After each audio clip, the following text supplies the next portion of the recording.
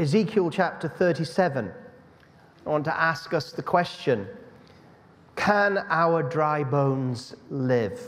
Can our dry bones live? Ezekiel chapter 37. The hand of the Lord was upon me, and he brought me out in the spirit of the Lord and set me down in the middle of the valley. It was full of bones. And he led me around and among them, and behold, there were very many on the surface of the valley, and behold, they were very dry. And he said to me, Son of man, can these bones live? And I answered, O Lord God, you know. And then he said to me, prophesy over these bones, and say to them, O dry bones, hear the word of the Lord. Thus says the Lord God to these bones, behold, I will cause breath to enter you, and you shall live. And I will lay sinews upon you, and will cause flesh to come upon you, and cover you with skin, and put breath in you, and you shall live, and you shall know that I am the Lord. So I prophesied as I was commanded, and as I prophesied there was a sound, and behold, a rattling, and the bones came together, bone to bone. And I looked, and behold, there were sinews on them, and flesh had come upon them, and the skin had covered them, but there was no breath in them. Then he said to me, prophesy to the breath. Prophesy, Son of man, and say to the breath, thus says the Lord God, come from the four winds, O breath, and breathe on these slain, that they may live. So I prophesied as he commanded me, and the breath came into them, and they lived, and stood on their feet, an exceedingly great army. Then he said to me, Son of man, these bones are the whole house of Israel. Behold, they say, our bones are dried up, and our hope is lost. We indeed are cut off. Therefore prophesy, and say to them, thus says the Lord God, behold, I will open your graves, and raise you from your graves, O my people, and I will bring you into the land of Israel. And you shall know that I am the Lord, when I open your graves, and raise you from your graves, O my people.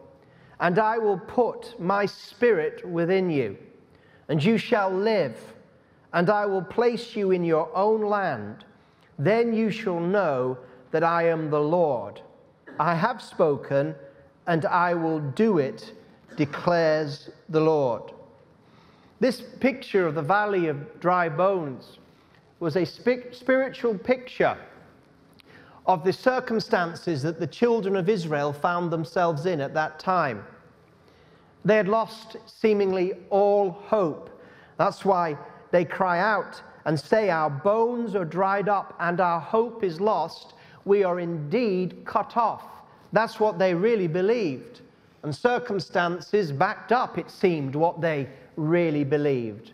Because they'd been transported from their homeland in Babylonian captivity. They had seen the holy temple destroyed. What they thought would never have happened took place.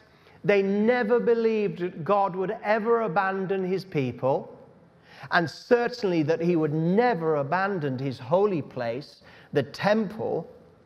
And so when they found themselves taken away, they were absolutely distraught. They thought that it was all over, that God had abandoned them, if indeed there was a God. It wouldn't surprise me that many of them were having a crisis of faith. If there was a God of Israel, surely he wouldn't have allowed this to happen to his people. Surely he wouldn't have allowed false gods to seemingly triumph over the true God and his chosen people.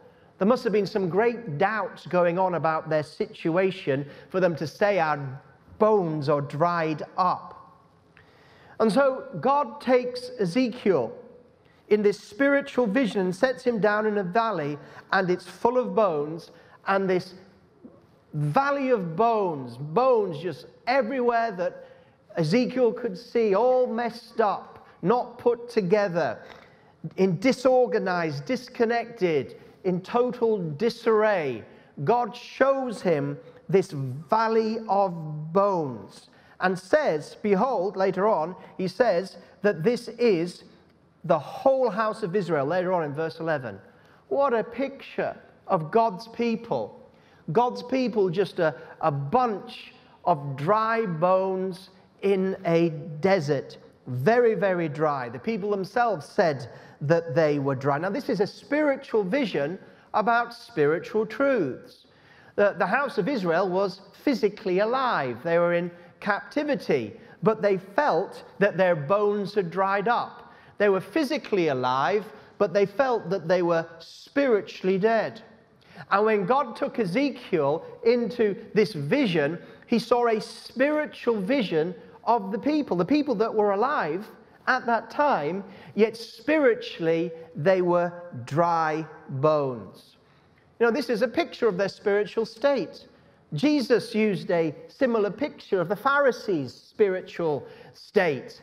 The Pharisees, they thought that they were spiritually mature. They thought that they were the vanguard of God's will and the teachers of Israel.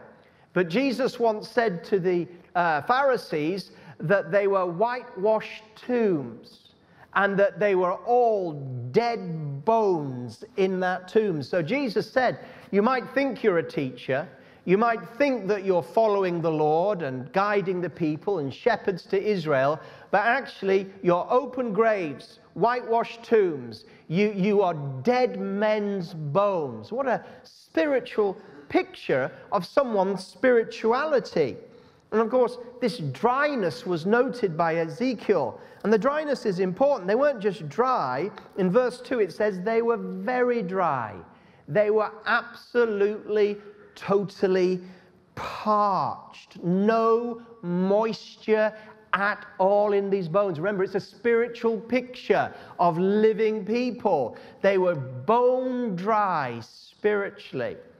Now, you probably know that the human body is made up of between 60 and 70% water. And that babies are even more. They're about 80 or 90% little babies made up of water. And here is a picture spiritually of them having no moisture at all. And we know that water is a picture of life. Jesus speaks about the living water that we can find in him. I'll give you a drink and you'll never spiritually thirst again. It's living water. We know that water is a picture of the Holy Spirit working in the body of Christ.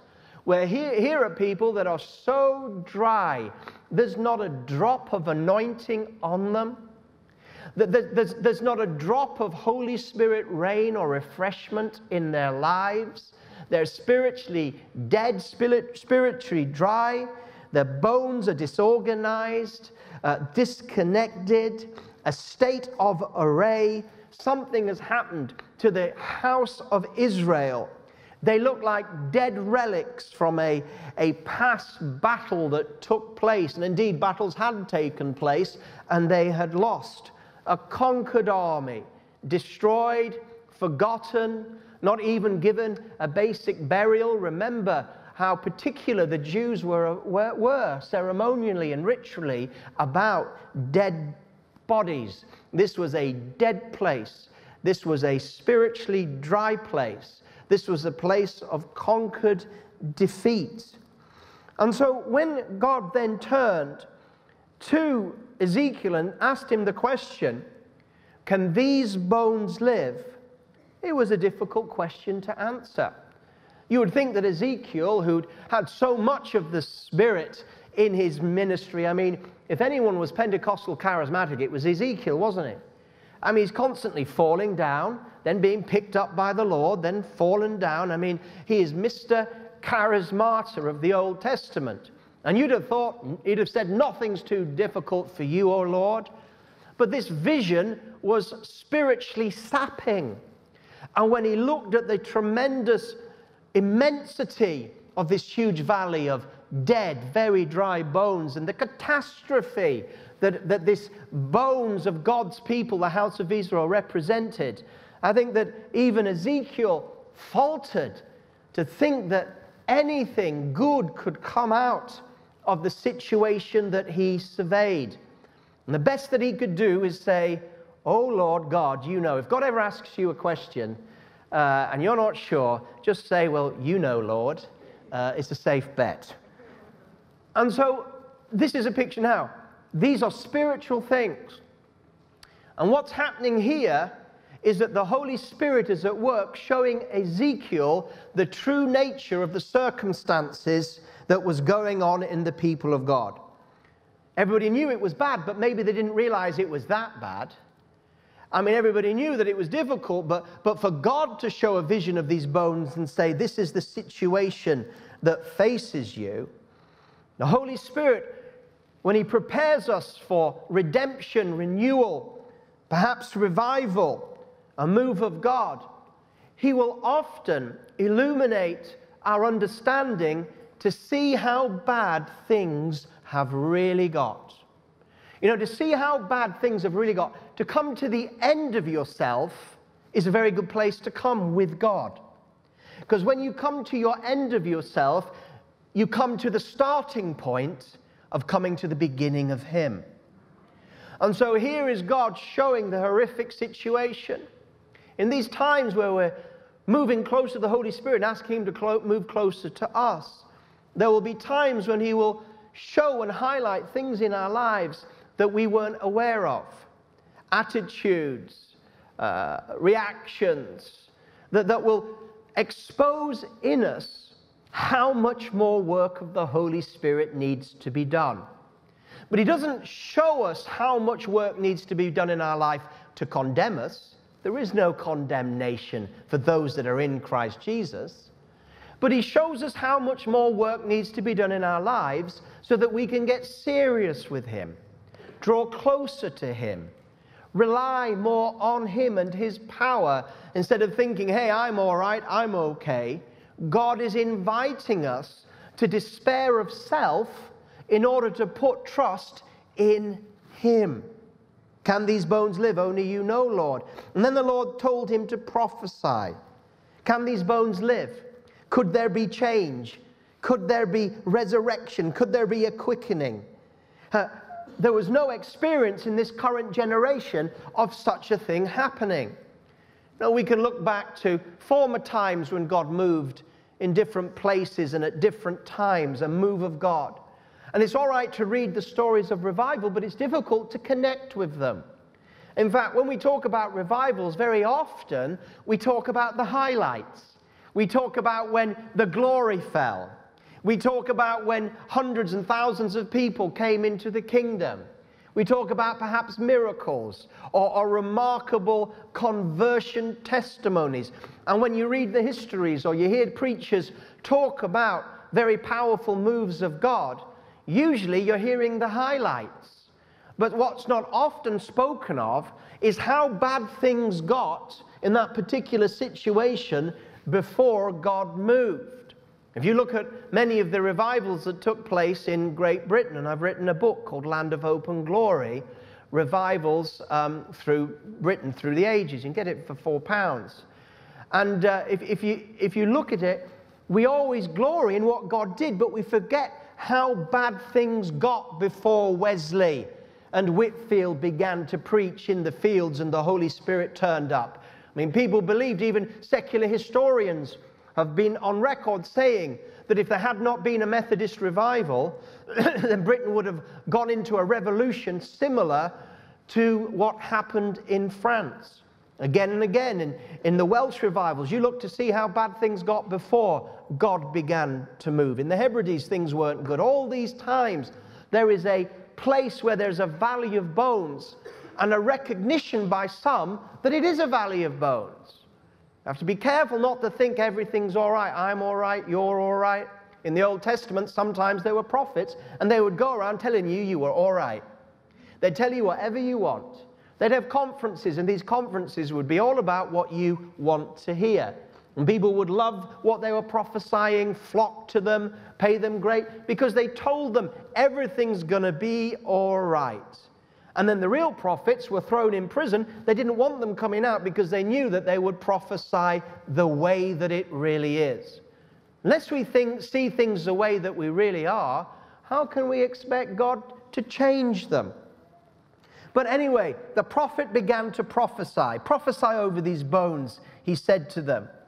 And here we see another work of the Holy Spirit. The Holy Spirit shows things how bad things really are, but then he says, let's change it. Let's do something about it. And then he said, prophesy over these bones and tell them to hear the word of the Lord. And thus says the Lord God to these bones, I will cause breath to enter you and you shall live. Well, what was this? Well, this was the Spirit and the Word working in partnership to bring about change in a desolate spiritual situation. It was to prophesy. And when you see this passage, it's the Word coated with the Holy Spirit that is going to bring life into dead places. This is illustrative of the preaching of God's Word under anointing. You know, the preaching of God's Word has been the spark of revivals time and time after again. Before the preaching of God's Word, there is a deep distress that is turned into deep intercession about the spiritual dryness of the environment. But then out of that, there comes speaking. There comes bold proclamation. There becomes words, but not just words about scriptures, not just Bible teaching, not just nice crafted sermons, but in these times there becomes what was called prophesyings. There used to be prophesyings in the Puritan times because they didn't have access to preach 3-point sermons in churches.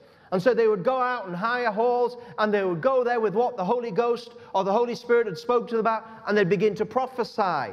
And where preaching started and where prophesying of the Spirit ended, well, here Ezekiel was doing. He was speaking to the situation good news.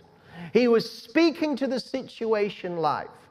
Everything God does, he does by his word in his Spirit. Think about Genesis chapter 1. In the beginning, God said. And you have the picture, don't you, of the Holy Spirit hovering. Not the Holy Spirit by himself, not the Word by himself, but when God said, let there be light, immediately through that Holy Spirit anointed Word, light came. These prophesyings can be intercession. These prophesyings can be speaking to one another. These prophesyings can be speaking in other tongues as the Holy Spirit gives us words. We begin to speak the word of the Lord that's stirring in our heart. We begin to give it voice in prayer. We begin to declare it into the situation, and we begin to see change. And we see change here, but to begin with, the change is structural. It was more apostolic, structural connections, divine order coming into this situation, because what happened?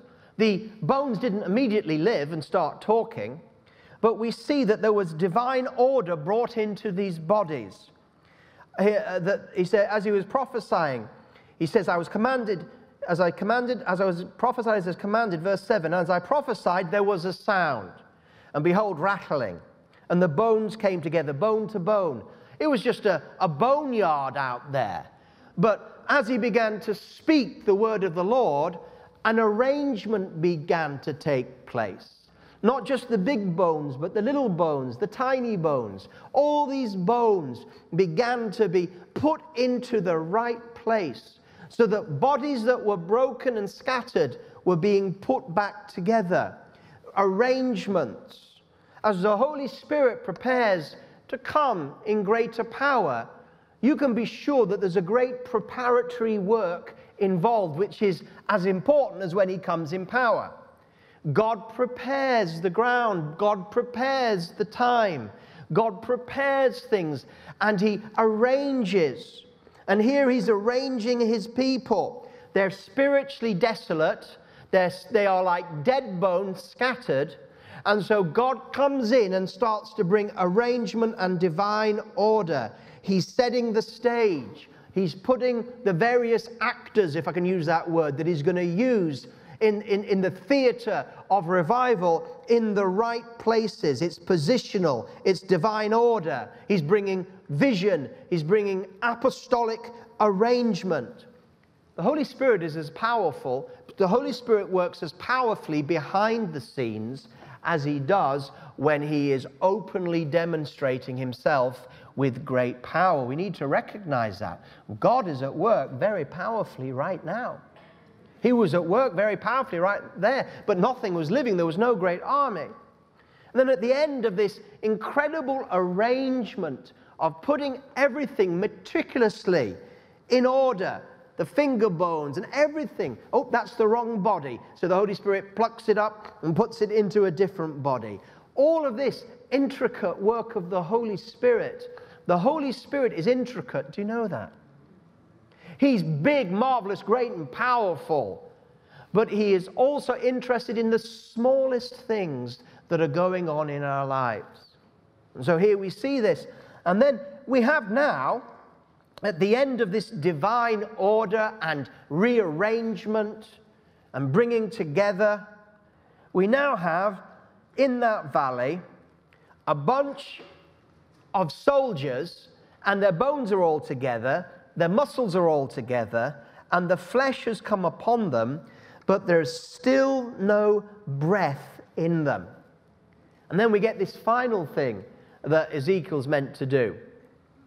He is now not going to prophesy to the people, the house of Israel that is desolate, bone dry, spiritually scattered all over the place.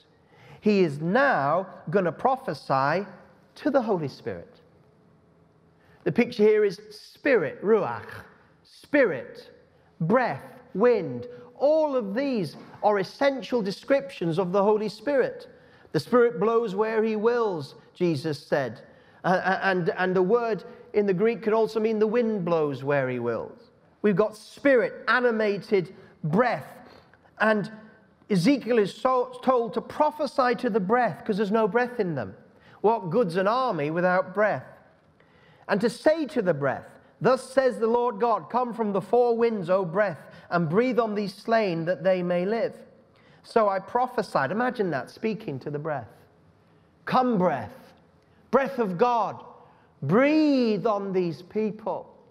Come, wind of God, in this dry, stagnant valley. Let us feel again your breeze. Let us be able to feel that there's movement going on in the environment around these bodies that are prepared but not revived. And come, holy wind. Come, Holy Spirit. Come, breath of God. Breathe stronger. And perhaps Ezekiel began to feel the stirrings and the movings of the environment and atmosphere around this and began to speak, more, Lord, more, Holy Spirit, more of your power. This was a time of seeking the Lord to come in power. Very important time. A time of seeking, a time of speaking, a time of prophesying to the Holy Spirit by the Holy Spirit. All this was Holy and Spirit inspired. The very vision was initiated by the Holy Spirit. So I prophesied as he commanded, and the breath came into them, and they lived and stood on their feet, an exceedingly great army. What an amazing picture. But the Lord explains this a little bit more. He says in verse 12, prophesy and tell these people that think it's all over, O my people, I will bring you into the land of Israel, and you shall know that I am the Lord when I open your graves and raise you from your graves, O my people, and I will put my spirit within you, and you shall live. And then you will know that I am the Lord. He says that a number of times. Then you will know that I am the Lord. You see, the Lord had set this up. He'd set this all up. He knew that even when he scythed them down into Babylonian captivity, when he scythed them down, brought them low, he knew that even when he was bringing them low, that he was setting up to raise them up again. You know, this reminds me of the God of Abraham, and I just want to finish by going to that. In Romans chapter 4, Abraham is the father of all who believe, and therefore we are to walk in his footsteps. And you see this picture because Abraham faced his valley of bones, if I can put it like that. He faced a valley of bones, a valley of deadness, but the deadness was not the Ezekiel thing. The deadness was in himself and in Sarah's barren womb, even though God had promised that he would have an heir. And when we read from Romans 4:16 about faith, that's why it depends on faith, in order that the promise may rest on grace and be guaranteed to all his offspring, not only to the adherent of the law, but also to the one who shares the faith of Abraham, who is the father of us all. As it is written, I have made you a father of many nations, in the presence of God, in whom he believed, who gives life to the dead and calls into existence the things that do not exist. In hope, he believed against hope that he should become the father of many nations, as he'd been told. So shall your offspring be. He did not weaken in faith when he considered his own body, which was as good as dead, seeing as he was about 100 years old, or when he considered the barrenness of Sarah's womb. No unbelief made him waver concerning the promise of God, but he grew strong in his faith as he gave glory to God, fully convinced that God was able to do what he had promised. Now, who is the God of Abraham? This is very important, linking it. Who is the God of Abraham? If you had turned up to Abraham and you said, who is this God? Who is this God? And Abraham, well, I can tell you many, many, many things that I've found out about my God to share with you. And you said, no, haven't got time for that, Abraham, sorry. But can you tell me, if you were to sum up your God, the God of Abraham, in two ways, what two aspects would define that this is the God of Abraham? You find it here right now. I have made you, in verse 17, I have made you the father of nations. One, in the presence of God who gives life to the dead. If there's one thing the God of Abraham is, he is the God that gives life to the dead. He said, that's the first thing I want you to know about my God. My God gives life to the dead. That's why when Abraham took Isaac up onto the mountain, he had no fear at all. He understood now that God was the God who can give life to the dead, and he understood and reasoned with faith that if God even allowed him to sacrifice Isaac, God would just have to raise him up from the dead again, because he had promised that in Isaac will be your seed.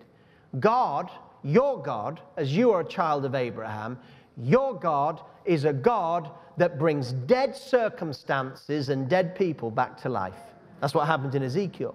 So whatever situation you're facing tonight, wherever it seems that the promises of God have died, and when you're struggling to have hope when it's hopeless, you can understand that this is the very nature of our God, that he brings life and gives life to the dead. That's number one.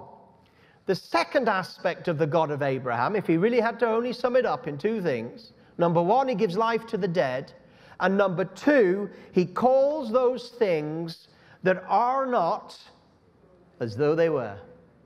Your name's Abraham, but I don't even have a child, and you're calling me father of many nations. He calls those things that are not as though they were. He brings life into dead circumstances, and he calls those things that aren't as though they were. Go and prophesy to those bones, and this is what's going to take place.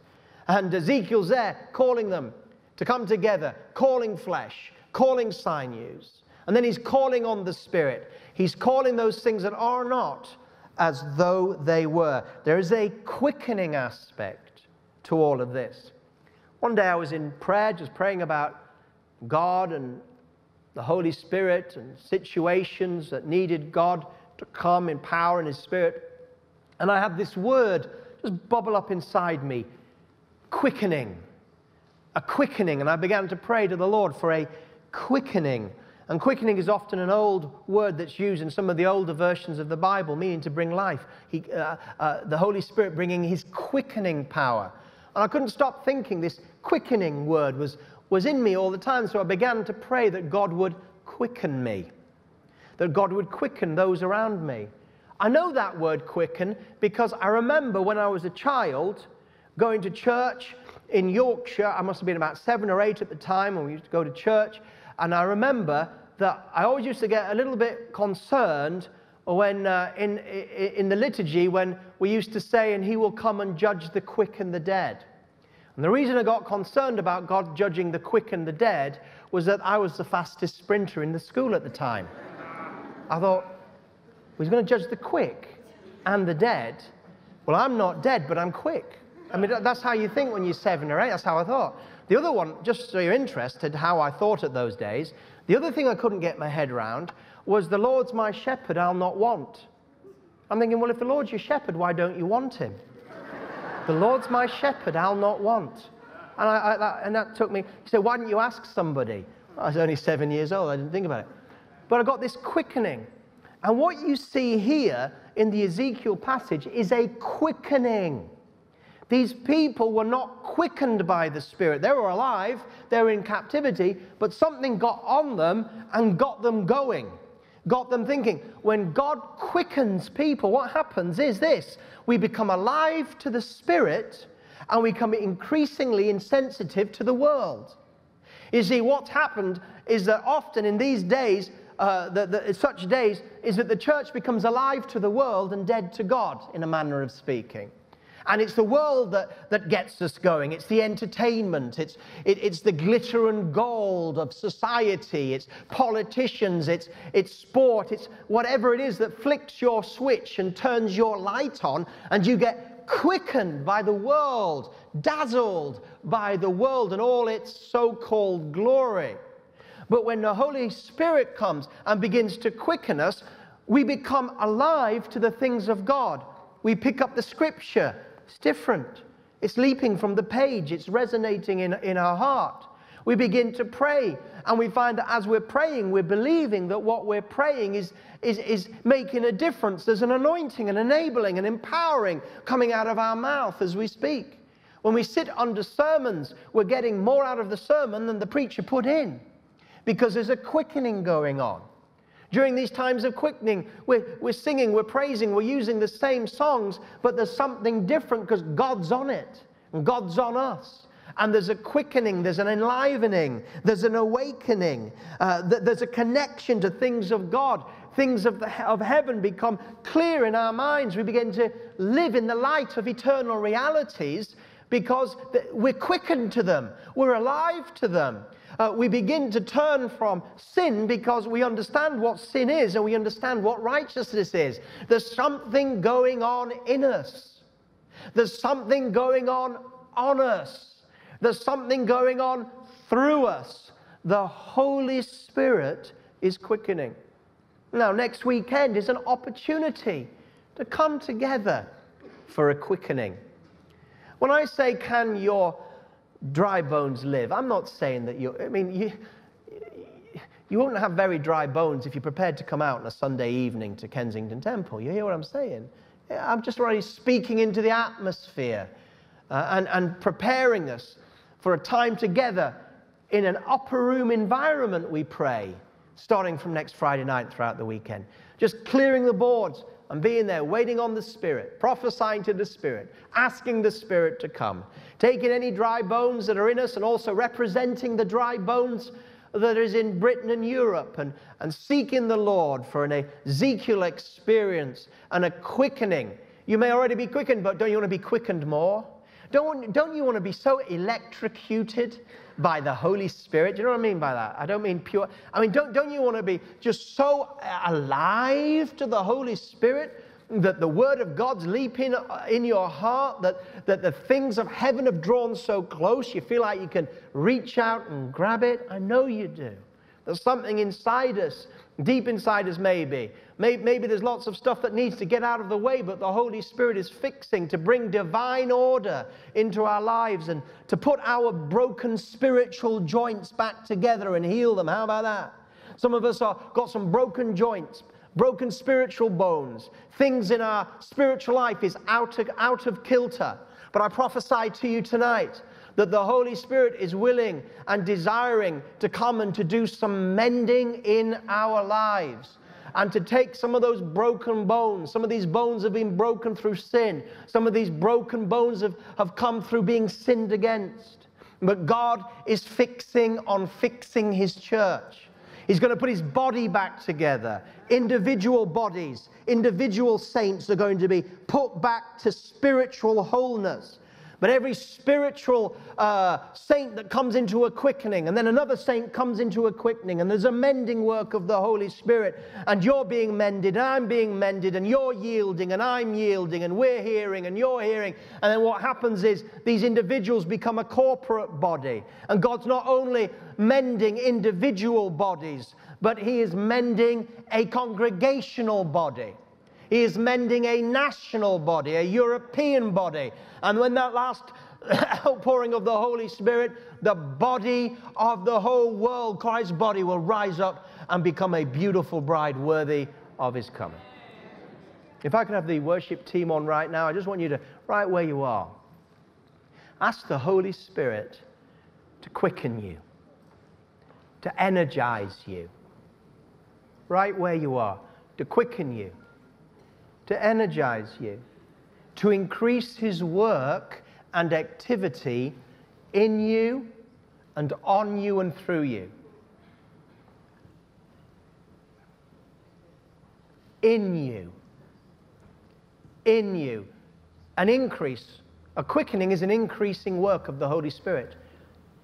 We pray, Holy Spirit, tonight, throughout this week, that there would be an increase. Like, we're not Ezekiel, but we come to you and we speak to you in a manner like Ezekiel tonight. And we say, breath, breathe. We believe that something of the Holy Spirit is in us, causing us to speak to the Holy Spirit. That it's you that is causing a desire in us to cry out and say, Lord, would you breathe on us? Or we remember the disciples. Lord, when you were raised from the dead, you came to them and you took them and you breathed on them. It wasn't yet Pentecost, but you breathed the Spirit in them. And it was that breath that caused them to seek the fullness of the Spirit coming. The Spirit of God in us, speaking through us to himself. Would you breathe on us, breath of God? Lord Jesus, would you baptize us in these days with fresh Holy Spirit and fire? You're the baptizer. Would you send the wind of God in us, and on us and through us? Lord, if there be any dry bones in us, we just come to you and say, Lord, put the spirit of restoration on your dry bone church. Perhaps we think we have a reputation amongst others or other churches, but compared to what you want to do, it's dry bones. Forgive us, Lord, if at times we think more highly of ourselves than we should, or think ourselves more spiritual like the Corinthians than we should, or think ourselves more anointed or more filled, or think that we are somehow the high watermark of what's going on. Forgive us, Lord. Let us know that these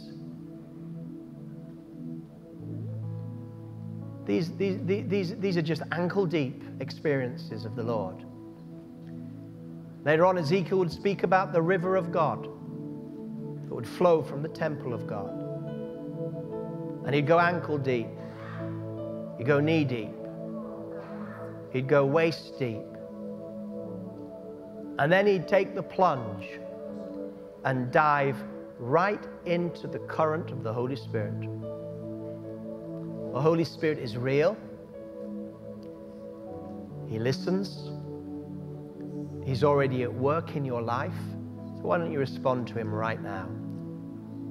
A further quickening, Holy Spirit, if you would, in our lives. Quicken our minds to be renewed, to think like you think. Lord, I pray, we pray for our minds. The renewal of the minds, Lord, come. Make our minds so quick to pick up things of God. Wash our minds, cleanse our minds, fill our hearts. When the Lord turned the captivity of Zion, then were our mouths filled with laughter, as if in a dream. Things we'd hoped for, longed for, believed for, began to come to pass, and our mouths were filled with laughter, and the joy of the Lord, as what was promised, began to manifest. And we had to shake ourselves because we thought, is this really happening, O Lord? Or the dry bones really living? Is the resurrection really taking place from the dead? Or are you turning things around again in history? Connect with that which is deep down inside. That's where it is. Deep down inside. In your innermost being. That's where it's all happening. In your innermost being flow rivers.